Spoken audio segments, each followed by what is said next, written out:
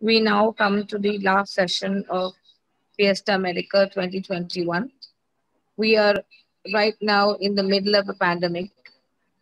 It has been a year since COVID 19 has become a part of our lives, and we are only learning about this infinitesimally small organism which has managed to disrupt the world as we know it. We have been talking about pre COVID syndromes, the various manifestations of COVID, and long term COVID syndromes, ongoing COVID syndromes, post COVID syndromes. As each day passes, we are learning much more about this organism. And to talk about one aspect of this chimera, we have with us Dr. Aravind. Aravind is a alumnus of the Department of Medical College, and Dr. Sajid will be chairing this session. So I request Dr. Sajid to please begin this session. Thank you. Thank you, Dr. Sivan, Dr. Sangamitra, and the whole team for selecting this topic in the first instance, and also for giving us an opportunity to represent the point of view from the infection department regarding this particular issue. As you all know, Dr. Aravind is going to talk about the COVID and post-COVID issues. So I'm not going to discuss anything about the topic as such, right? Dr. Aravind, who has been our student for his post-graduation in MD Medicine, he's a graduate of Alapi Medical College. And after that, he has been, I must say, handling the infectious disease department in the most important medical college, THIRUVANANTHAPURAM Medical College, for the last many years. He has also been a part of antibiotic stewardship program at various institutions at the national level. Had his certification from Dundee School in Scotland. And above all, for the last few months, you must have been seeing how Aravind has been involved in the management issues and protocols and guidelines related to COVID for the state. And he has always been a source of inspiration to all the young scientists and young doctors working in this field of COVID. I had the opportunity to listen to Dr. Aravind on at least 3 or 4 occasions, and he is an excellent orator and he is a good communicator. So in him, I expect a beautiful discussion about COVID and related issues. As all of us know, the issues about COVID has been changing day by day. And as you rightly said, Aravind is the right person to discuss about that in our scenario. I know the time is running out. Over to Dr. Aravind, please. Good evening. Thank you, Sajid sir, for the kind words. I would like to thank Sangamitra madam for giving me this opportunity. I am extremely humbled and privileged to have got this opportunity to come to my alma mater, where I know the annual semi majority of the speakers, as well as the chairpersons, have been my teachers and mentors, and some of them have been my students, like Cyril. So I'll go to the topic proper. Shall I share my slides? Okay. Yes, sir. Yes, sir, you can.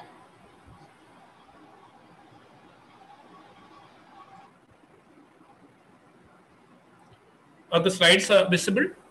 Yes. Yes, sir. Okay, as Swan madam mentioned, I will be talking on the ongoing COVID syndromes. The state advisory is with regard to the post-COVID syndrome, but then recently there has been a terminology change. So we have all been confused regarding what is the appropriate term. Should it be a long COVID syndrome, or should it be a post-COVID syndrome, or should it be an ongoing COVID syndrome? We know that initially, the manifestations the patient had after apparent recovery was, brought under the umbrella of long COVID syndrome. It was a term which was coined by the patients in WhatsApp groups, because some patients did experience symptoms even months after apparent recovery. Then the IDSA as well as WHO came out with the term post-COVID syndrome, where they classified it into acute and chronic post-COVID syndrome. Acute post-COVID syndrome being the multi-system myriad manifestations with the patient's experience after 21 days from the symptom onset. And in majority of the studies, around 10% of the patients did have this acute post-COVID syndrome. And chronic post-COVID syndrome was used to describe the situation where the patients had these manifestations around 3 months after the initial symptom onset, and around 2% had these symptoms. This 10% and 2% actually depends on the patients which have been included in the study. Suppose in the West and all, majority of the admitted patients will be hypoxic. So in such situations, the percentage of patients having this post-COVID symptoms will be more than maybe around 50 to 60%. If you look at the entire population, it may be around 10%. And recently, the NICE did change the guidelines, and now the terminology which is accepted across the world is ongoing COVID syndrome. And we are all familiar with this chart, even though the state does the rapid antigen test on day 10 or day 14. So it is not to say that the patient has recovered from the disease. It's just to say whether the patient is still infectious. Because you can see that from this chart, the mild severity COVID-19 may take around, say, 14 days for recovery, whereas in severe disease, it may take around 3 to 6 weeks for complete recovery. And this is the recent NICE guidelines published in December. So they have actually defined acute COVID-19 as signs and symptoms of COVID-19 lasting up to 1 month from symptom onset, and ongoing symptomatic COVID-19 as signs and symptoms lasting for 1 month to 3 months after symptom onset, and post-COVID syndrome as signs and symptoms that develop during or after infection consistent with COVID-19 and which lasts for more than 3 months from the symptom onset. So what is the reason why some patients go on to have these lingering symptoms for weeks to months after the disease onset? So this has been described as a domino effect, or what you call as the hit and run phenomena, whereas just this virus is the first 1 week or so, the patient will be having this viral replication, which will set into motion a chain of events at the molecular levels, which can account for the severe manifestations in COVID-19, as well as what we term as the ongoing COVID syndromes, which is the multi-system manifestations. So basically, the viral replication can trigger immune dysregulation. It can lead to inducer-susceptive endotheliitis. It can lead to immune thromboinflammation, activation of coagulation cascade, which can lead to micro as well as macrovascular thrombosis, which can even occur weeks to months after the initial insult.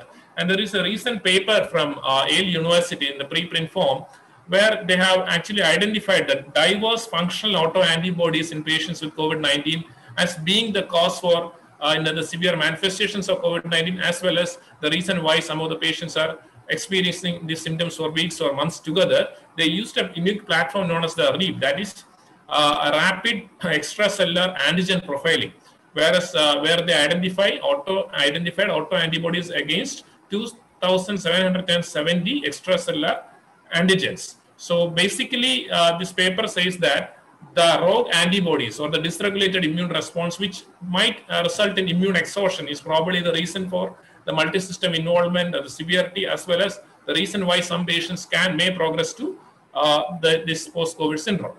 And everyone is familiar with this chart from the Nature. This we also should know when we are approaching a patient who is presenting to you maybe weeks or months after the initial COVID-19. We know that the receptor binding domain or in the spike protein will bind to the ACE2 receptor, and there is internalization of the ACE2 receptor. The ACE2 receptor is present not only in the type 2 pneumocytes, it is also present in the other systems like the cardiac myocytes, the hepatobiliary system, the proximal tubules, the endothelium, as well as the blood-brain barrier. So we need to know that there is the procoagulant scenario or milieu in patients with COVID-19 infection. So patients might present with deep vein thrombosis or pulmonary thromboembolism or catheter-related thrombosis. And in the cardiac system, the cardiac myocyte as well as the conduction system may be affected, and patients can develop this the myocardial injury or myocardial infarction, can present with cardiac arrhythmias, cardiogenic shock, acute cordon or Takotsubo cardiomyopathy. The endocrine axis, we know ACE2 expression as well as the TMDR-SS2 expression is there, and you can have dysglycemia as well as diabetic ketoacidosis. Even in patients without pre-existing diabetes, they can have dysglycemia due to the virus per se. And the dermatological manifestations are also pretty robust. And we had an interesting case where a patient with no history of allergy in the past, a sister, present with recurrent episodes of angioedema and arterial vasculitis 1 month after development of COVID-19, and she's still on COVID-19. She's still on steroids now. And regarding the neurological manifestations, can occur during the acute phase and also can occur weeks after the apparent recovery. Is due to it can either be due to the virus binding to the ACE2 receptor in the blood-brain barrier, or due to the cytokines crossing over and patients can present with encephalopathy, encephalitis, demyelination, anosmia, stroke syndromes, etc. The renal aspect usually is seen during the acute phase, proteinuria, hematuria, hepatic transaminitis, and rarely GI manifestations. And this is one study which actually looked at the symptomatology in patients with ongoing COVID syndromes. The non-specific symptoms basically, around 55% had fatigability, around 42% had this exertional dyspnea, around 34% had this acute or short-term memory loss. All these things are reversible. Then sleep disorder, which was present in around 30% of individuals, and recently it has been an article in the Sleep Journal said that the maximum loss which had occurred due to COVID-19 across the world has been in the loss of sleep to the patients who are apparently recovered, and they have coined the term COVID insomnia to describe this the lack of quality of sleep in patients who are apparently recovered. And then impairment in concentration, which has been described as brain fogging or brain fading, has been described in 28% of the patients. And we are having apparently one of the largest post-COVID registries in Trivandrum Medical College, just looking at the healthcare workers. So we had around say 900 healthcare worker-related infection right from the start of this COVID-19 pandemic. And you can see that around 2% of the healthcare workers. This is important because usually we are expecting more of this post-COVID symptoms or symptomatology in patients who had severe disease. Healthcare workers, they are not having that much of comorbidities. Majority of them are very healthy people. Majority of them did have only the mild disease with mild severity. So even in patients with mild severity, around 2% had depression, 10% had anxiety, the brain fogging or fading or impairment in the concentration in 10%, arthralgia in 10%, headache in 15%, which can actually trigger vascular headache, myalgia in 15%, excessive hair loss in 20%, altered sleep rhythm in 24%, and exertional breathlessness in 13%, and excessive fatigability in 60%. This is from our healthcare worker cohort. And recently we had this publication in Lancet, it's from Wuhan. They did a 6-month prospective follow-up study in around say 2,500 patients. And the major findings in this study were at 6 months after acute infection, COVID-19 survivors were mainly troubled with fatigue or muscular weakness and sleep difficulties, anxiety or depression. And patients who were more severely ill during their hospital stay had more severe impaired pulmonary diffusion capacities and abnormal chest imaging manifestations, and should be the main target population for intervention of long-term recovery. So this study showed that at even after 6 months, around 63% had this fatigability, especially in those patients who required ventilation and all. Sleep disturbance in 26%, hair loss in 22%, anosmia or parosmia in 11%. That actually persists up to 6 months. Then palpitation and arthralgia in 6%. And this is from the same study. They looked at divided the patients into 3 groups. That is, those patients who never required this supplemental oxygen, those patients who required supplemental oxygen, and another group which required around HFNO, NIV, or invasive mechanical ventilation. So as the disease severity is more, the chance of them having this persistent symptoms for a longer period of time is definitely there. And this study showed that the diffusion capacity was actually lesser by 22% in those patients who never required oxygen, 29% in those who required supplemental oxygen, and who required ventilation 56%, even after 6 months. And the commonest, the radiological abnormality which was persisting up to 6 months was the ground glass opacities, and the irregular lines which suggest this fibrosis was present in around 11% of individuals who never required oxygen, 15% who required supplemental oxygen, 24% who required NIV or HFNO or this thing. So in short, the ongoing COVID syndrome is a multi-system involvement. The cardiovascular system, we need to look at palpitation, myocarditis, cardiomyopathy or cardiac failure. Respiratory system, we need to look at fibrosis, PAH, pulmonary embolism. Nervous system, we have some unique symptoms like anosmia, stroke syndromes, short-term memory loss, reduced attention span, confusion, poor quality of sleep, cognitive impairment, cognitive blunting, referred to as brain fogging. The mental health aspect is also pretty important. The patients can present with anxiety, depression, post-traumatic stress disorder, and sleep disturbances. And the muscular system, skeletal system, the polyarthralgia, polyarthritis, myalgia, excessive fatigability, and some patients can progress to this chronic fatigue syndrome, just like following this infectious mononucleosis. This COVID can also trigger chronic fatigue syndrome, where the patients will have excessive fatigability following physical, emotional, or mental exertion.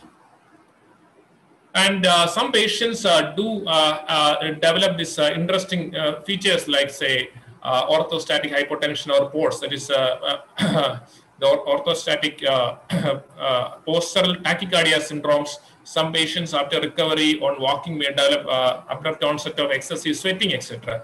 And this has been explained. Some patients also complain of this neuralgic sort of pain. That's what we experience after herpetic neuralgia like pain.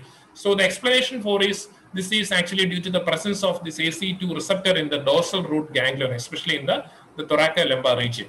So we know that an early sign of infection is anosmia, as well as dysgeusia and chemesthesis. This chemesthesis is actually the chemical sensation which is perceived by the taste buds. This is the first the aspect of the taste sensation to be lost. Chemesthesis is the sensation of we are experiencing when we are taking menthol and all.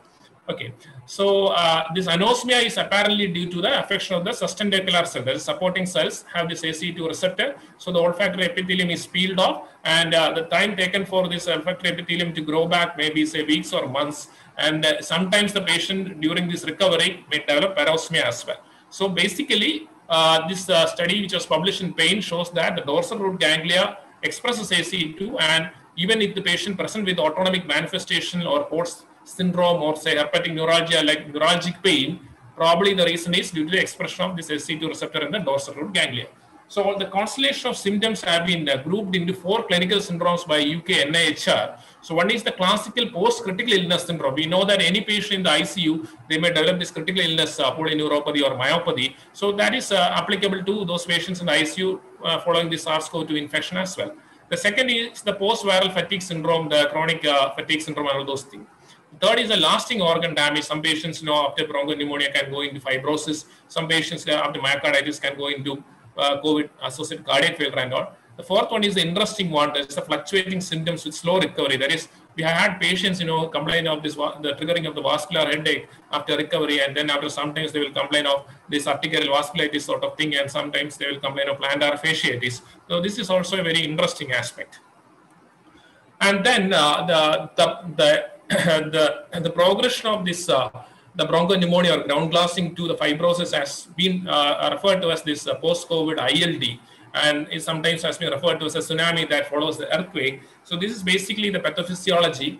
We know that in the SARS-CoV-2 infection, the spike protein will bind to the ACE2 receptor. This will lead to a downregulation of the ACE2 receptor, and ACE2 receptor actually is protective against this lung inflammation and fibrosis. So when the ACE2 receptor downregulation occurs, then angiotensin 2 levels increase. And angiotensin 2 is not only a vasoconstrictor peptide, it can also drive lung inflammation and can promote this lung fibrosis by activation of the cytokine cascade like IL-1, IL-6, as well as it can induce the expression of this transforming growth factor beta. When the TGF beta levels increases, it will result in the proliferation, the migration, as well as differentiation of this fibroblast into myofibroblasts, and this can result in the accumulation of collagen and the fibronectin. So this lung fibrosis is actually also contributed by the ventilator-associated lung injury, as well as the insult due to the excess of oxygen used. So this is actually the pathophysiology of lung fibrosis. And who are the patients who are likely to progress from this pneumonia to lung fibrosis? Those are patients, the elderly, those with increased disease severity. We know that from the classical ARDS model, if the disease persists for around, say, 1 week, the chance of fibrosis is 4% in case of ARDS. If the ARDS persists for, say, around 1 to 3 weeks, the chance of fibrosis is 24%. And if ARDS in ICU state persists for more than 3 weeks, the chance of fibrosis is around 60%. The chance of progression to lung fibrosis is more in smokers and also in those with pre-existing lung disease. So these are the risk categories that we must be very careful about. And then this is the natural history of post-COVID fibrosis. So the natural history shows that in majority of the patients, the lung fibrosis does not require any specific intervention. And in some patients, this fibrosis will be static, and then in a very small subset of patients, it can be a progressive fibrosis, and this group should be identified because this is the group, those group with progressive fibrosis with hypoxemia. This is the group which is likely to may require antifibrotic drugs like say nintedanib or pirfenidone, even though they did not have that much of indication. This is the group where, in addition to steroids, the addition of antifibrotic drug may be helpful. That is in those with progressive fibrosis with hypoxemia. And the other organ which may have evidence of lingering damage is the heart. So along with the lung, the heart may also be affected. And this is a recent study which was published in the Journal of American College of Cardiology, that is the imaging division. The study was done in this college student athletes who had this mild disease severity. So the overall group, the pericarditis, this study was done using cardiac MR, or the cardiac MR imaging was done, as well as a particular type of echo known as speckle tracing echo. So they found that the overall group, the pericarditis was there in 27% after recovery. The myocardial involvement was there in 16%, and myopericardial involvement was there in 12%. The symptomatic group, 14%, 16%. Even in asymptomatic healthy athletes, pericardial involvement was there in 12%, and myopericardial involvement was there in 6%. So even in asymptomatic individuals, the study shows that if you do a cardiac MR, 6% will be having subtle signs of evidence of this myocardial injury. So it may not be very important for people like us, for whom the levels of exertion may not be very significant. But for professional athletes in USA and all, they now mandate that if they had COVID-19 before starting the rigorous training or participating in competitive sports, they need to undergo a cardiac MR to have the fitness. It's very important. So this is how the state approaches patients with exertional dyspnea. We need to rule out anemia. So the respiratory cause could be fibrosis or embolism, and cardiac problems could be myocarditis, systolic diastolic dysfunction, cardiomyopathy. So we have the post-COVID clinics, and we have stepwise algorithms so that we can identify the cause of exertional dyspnea. And one thing which we should be aware of is the multi-system inflammatory syndrome occurring in children as well as in adults. And majority of the pediatricians are aware of this entity, this multi-system inflammatory syndrome, which is actually triggered by the COVID-19 and usually manifests around, say, 3 weeks later. The average time is 25 days. That is, the COVID triggers an inflammatory cascade, and the patient can present with multi-system inflammatory syndrome. The pediatricians are aware of it. In Trivandrum, until now, we have had around, say, 15 cases of multi-system inflammatory syndrome in adults as well. This is one case. A 23-year-old male present with fever and fatigability of 3 days duration. The pseudohepatorenal syndrome was present. Myocarditis was present. Patient was in hypotension. Saturation was 95%. The COVID antigen test as well as the PCR was done negative. The lab investigations were more in favor of a septic shock-like presentation. 25,000 count, neutrophilia, thrombocytopenia was there. The BNP very much elevated. The tropical fever workup was done. It was negative. The blood culture was sterile. Echo novatation. D-dimer very much elevated. Ferritin very much elevated. CRP, the interleukin-6 as well as the procal levels very much elevated. And these were the DDs that we usually consider: tropical fever syndrome, septic shock, infective endocarditis, and MISA. So we know that we are in such a phase of the pandemic that we should not miss out on the diagnosis of multi-system inflammatory syndrome, which is basically a diagnosis of exclusion. So from our experience, the only way in which we can pick this MISA is that any patient who is presenting to you with a septic shock-like thing, and if there is a myocarditis, please do rule out multi-system inflammatory syndrome. And young patients without any comorbidities, we are not expecting them to, tropical fever syndrome, yes, but then we are not expecting them to develop a septic shock without a foresight to account for this sepsis. And if the inflammatory markers are very much elevated, don't rely on procalcitonin alone. Procalcitonin can be elevated in MISA also. It is not really specific for bacterial infections. So basically, MISA is a diagnosed exclusion. So it should be considered in patients who satisfy all the 6 criteria: severe illness in people above 21 years of age, a positive test result for evidence of COVID-19 in the last 12 weeks. It need not be a rat or a PCR. It could be an antibody as well. In this case, the antibody was positive. Severe dysfunction of one or more extrapulmonary organ systems, lab evidence of severe inflammation. And the most important thing is that difference between a severe COVID-19 and MISA is that usually pneumonia won't be there in MISA. The hypoxemia is due to myocarditis. And it is a diagnosis of exclusion. We need to look at alternate diagnoses like septic shock, tropical fever syndromes, infective endocarditis, autoimmune conditions like SLE, vasculitis, etc. But time is of the essence. In young patients presenting with myocarditis and shock, the counts are very much elevated. Think of MISA because the treatment is high dose of either prednisolone. And if there is no response, we have to go for high dose of IVIG as well.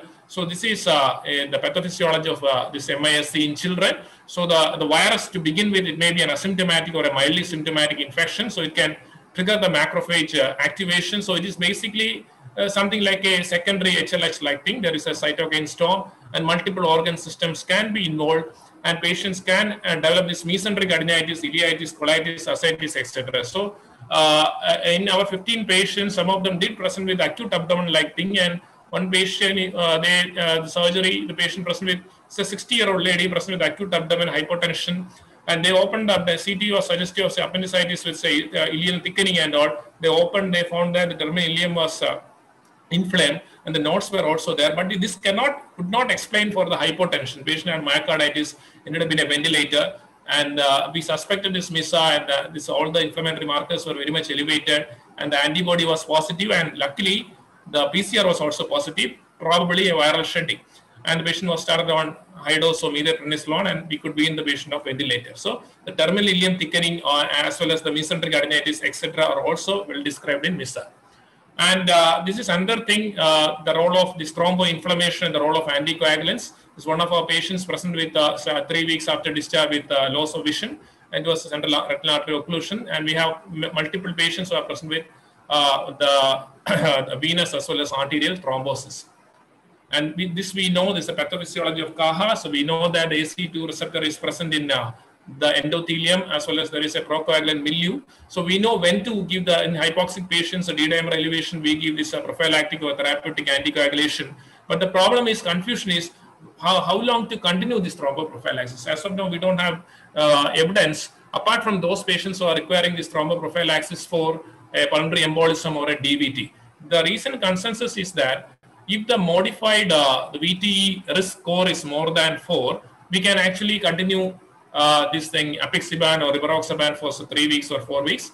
Or if the improved VTE score is more than 2 with a D-dimer, which is 2 times the upper limit of normal, in such patients also, even if there is no evidence of a thrombosis, you can discontinue this thromboprophylaxis for 2 weeks to 3 weeks. So there are no definite guidelines, and the factors which are looked at in this improved risk assessment model is the previous venous thromboembolism, which gets 3 points, then diagnosed thrombophilia, which gets 2 points, then lower limb paralysis, which gets 2 points, the presence of malignancy, 2 points, immobilization, 1 point, and stay in ICU, 1 point, and elderly also get 1 point. So this is how we should look at patients who may require thromboprophylaxis after discharge. And we need to think about SARS-CoV-2 in patients who present with multi-vessel, large vessel stroke, Kawasaki-like illness, multi-system inflammatory syndrome, hyperinflammatory shock, toxic shock syndromes, acute MI, Guillain-Barré syndrome, viral encephalitis, ADEM, olfactory gustatory dysfunction, or conjunctivitis. And another thing is that those patients who develop this bronchopneumonia, who are on oxygen support in the ICU, etc., after some time, if the patient is having new infiltration, you should also think about, probably after say 15 days or so, you should also think about the possibility of a COVID-associated pulmonary aspergillosis or reactivation of tuberculosis, especially in the setting where the steroids are being used, or suppose we are using tocilizumab and all, there is always a risk of reactivation of tuberculosis, as well as the risk of COVID-associated pulmonary aspergillosis. What will be the clue is, if you look at the CT pictures, if there are nodular enhancing lesions along with cavitatory lesions, the nodular enhancing and cavitatory lesions are not very common in as a part of the SARS-CoV-2 infection. So if the patient is not improving, is having fever, nodular infiltrates, or patients with the reverse halo sign, and the presence of a cavitatory lesions, think about COVID-associated pulmonary aspergillosis or tuberculosis. So it may not be possible for us to go for a bronchoscopic alveolar BAL or go for a CT-guided biopsy from these lesions. So what we usually do is we probably may end up starting treatment empirically based on the radiological findings, or probably if the patient can afford, we can go for a serum galactoman and testing.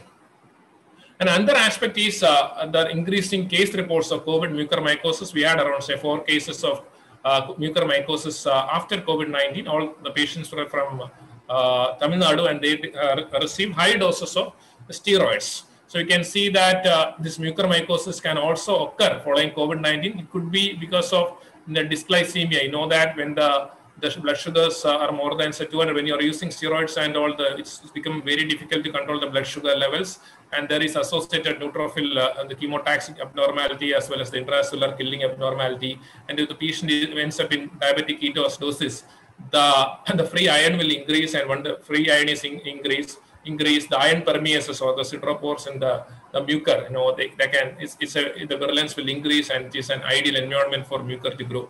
So this is another important aspect. If it is presenting as a rhino orbitocerebral mucormycosis, the things are very easy for us to diagnose. You can just go for FS and get the biopsy. The problem is if it is presenting as pulmonary mucormycosis, it becomes very difficult for us. We have to look at the radiological findings. Probably we may mistake it for aspergillosis, but then if you look at the CT picture, there is a partial reverse halo sign. Other clues will be, if there is evidence of a bronchial invasion, that is a bronchial thickening or a peribronchial consolidation, or a tree bud appearance like centrilobular nodules, etc. It is more in favor of a kappa than mucormycosis. So basically, we should keep this in mind. Another important aspect which we should keep in mind is that usually galactomannan will be negative in mucormycosis, but the problem is if the patient is on piperacillin, tazobactam, or Selvalactive and the beta-lactam antibiotics, there is a chance of a false positive galactomannan. And also, if you have started the patient empirically on oriconazole thinking it is aspergillosis, there is a chance that the oriconazole can select out for mucormycosis as well. So we should keep in mind. And these are the reversible causes of fatigability that we should know about. So one is hypothyroidism, second is obstructive sleep apnea, third is hypoadrenalism, and the fourth is the hypovitaminosis D. So why we should be looking at, because usually when the patient comes to us with chronic fatigue syndrome like manifestations, we don't have adequate answers for the same. But then that this in the reason for this the ongoing COVID syndrome could be these rogue antibodies. So the patient had been has been having this hypothyroidism. The requirement for this thyroxine may have gone up because there is a thyroiditis involved in the post-COVID phase because of this rogue antibodies with autoimmune trigger. Hypoadrenalism, if it is there, it has to be addressed, and we know that hypovitaminosis D is associated with COVID-19 severity as well as the post-COVID symptoms. That has to be addressed. Another important aspect is the obstructive sleep apnea. We had a doctor who had a mild COVID-19 infection and an apparent recovery. His BMI was around 32, but after he resumed his duties, that's 20 days after the initial symptoms, he started having excessive fatigability and some sort of a memory disturbance and all. And actually, the problem was the worsening of the underlying obstructive sleep apnea is initial AHI. This apnea-hypopnea index was only say 10, but after this COVID-19 occurred, when we repeated the sleep study, it was around 26, and he was started on CPAP, and all his symptoms disappeared. So probably it is because of the muscle deconditioning. So diaphragmatic as well as the respiratory muscle deconditioning, which usually occurs with COVID-19. So these are the reversible causes of fatigability that we should keep in mind. And basically, the treatment of ongoing COVID syndromes include. So if it is if we are suspecting pulmonary fibrosis, go for pulmonary rehabilitation. We seek the help of the pulmonologist. And the indication for antifibrotics ongoing along with steroids, the ongoing fibrosis or progressive fibrosis with hypoxemia. Both the drugs, the pirfenidone and nintedanib, do not have that much of a recommendation to be used in post-COVID ILD. So we leave it to the pulmonologist. And anticoagulants, as per what we already discussed, some patients might require anticoagulants even after discharge. Post-COVID cardiac failure has to be addressed. Chronic fatigue syndrome, we don't have enough evidence to use any of these drugs. Try to identify the correctable factors and do that. And patients complaining of neuralgic pain, the usual treatment for the neuralgic pain will work. So I would like to thank all my teachers and mentors in Kottayam Medical College. I'm not going to name any, because it's Kottayam means I have learned everything about medicine from Kottayam Medical College. Thank you very much for this opportunity. Thank you very much, sir. Thank you, Dr. Aravind, for that exhaustive and excellent discussion about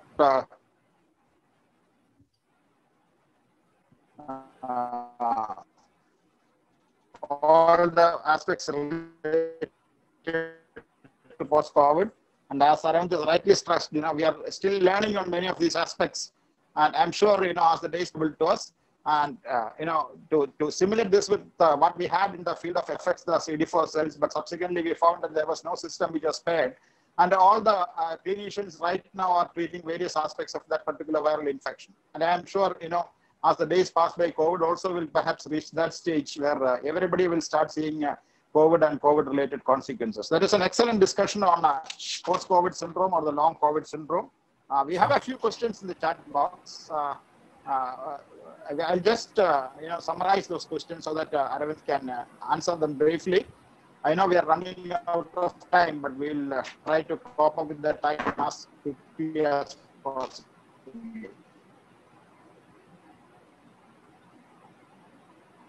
One is related to the persistent investigation results like troponins, D-dimer, etc. in relation to post-COVID syndromes. So are we going to treat patients with these high abnormal, are these results going to be predictive of post-COVID syndrome manifestations? Actually, it's a very difficult to answer this question. I think we have to individualize. We need to look at the risk factors and, for example, just an elevated D-dimer should not be an indication for continuing anticoagulation in these patients. We need to go by the risk scoring system, like the IMPROVE-VT score and all. Because in majority, some patients, the abnormal values are persisting for months and the real relevance, we don't know. We have to individualize the treatment decision based on the other risk factors as well. Yeah, probably, it again, boils down to the summary statement which says don't read the results, but read the patient. Sure, sir. The second question which has come up is, regarding the oxygen concentration and the sequelae in the lung. The concentration of oxygen in the administered air and the sequelae in the lung. Are there any relationships between the two?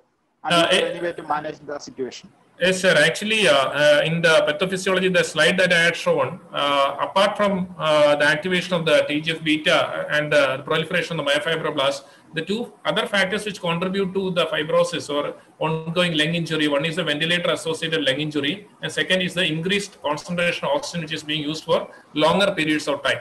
So usually the intensivists try to maintain the lowest possible PEEP as well as low tidal volume ventilation, and the inspired plateau pressure is also minimized, and the concentration of oxygen administered is also minimized in order to ensure that ongoing lung injury does not occur, sir.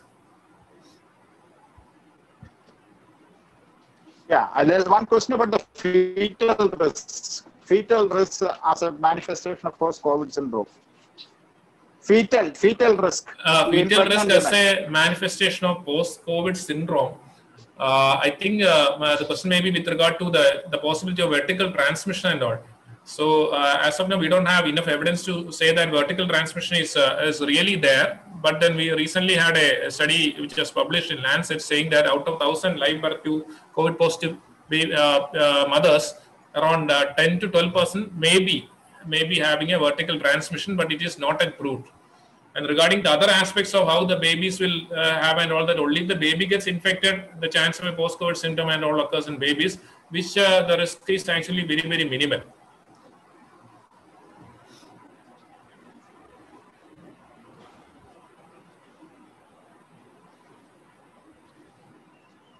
Okay, very nice. The issue is, we are still learning about COVID, and probably we are going to learn more and more about COVID as the days advance. There are syndromes. Do we have enough information to say that they are going to be different with the new strains? Any such related information? I don't know, sir. Whether it can affect how the pandemic is going to progress regarding the ongoing COVID syndromes. Whether this the variants under the study, the Brazil variant, UK variant, South African variant, etc. We have, as of now, we don't have any evidence to say that the course may be different. We have to keep our eyes open, sir. Yeah, probably in the last 1 year only we had learned about this virus and see how it has affected the various systems and how it is going to persistently cause problems. Probably in the next 1 year we may be able to say whether there will be some change with the new variants and new strains, etc. Thank you, Aravind. That is an excellent presentation. If anybody wants to ask any other question. Thank you, sir. Anybody wants to ask any other question?